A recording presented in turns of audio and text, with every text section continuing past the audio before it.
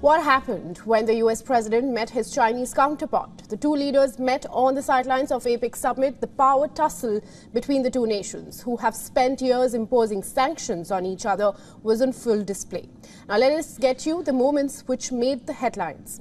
From sharing important discussions on military cooperation to photo ops, moments from the meeting of both leaders have taken the internet by storm.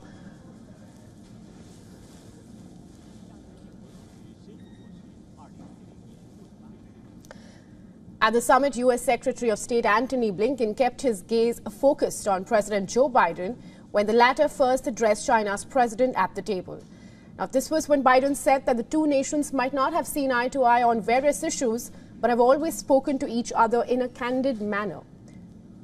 It does not veer into conflict, and we also have to manage it responsibly.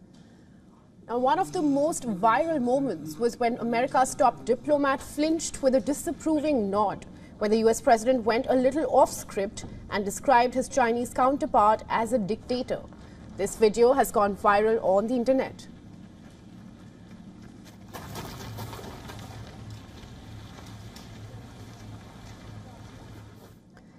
The Russian deputy UN ambassador also took a potshot.